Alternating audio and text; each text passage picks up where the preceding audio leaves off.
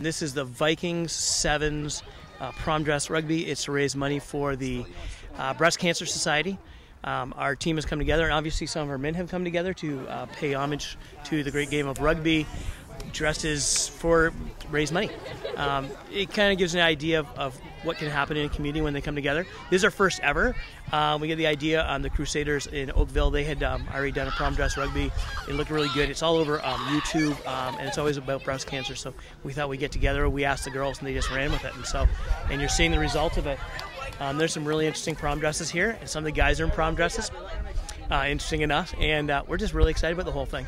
I thought it was a really good idea. You know, we're doing it for charity, and we're a pretty fun club, so I just thought it'd be fun for everybody to get out and run around in a dress. It's for a good cause, and it's always fun to put on a dress and run around, right? It's for breast cancer, so that was good. I mean, I would have definitely wore anything just to play for breast cancer.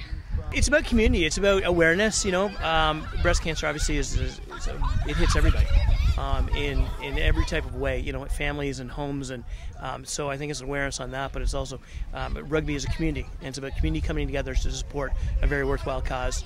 But it's about friendship. I mean, you got people who are going to be playing rugby in dresses, and it should be a really interesting, fun game. I think it's going to be fun, and mess up the dress.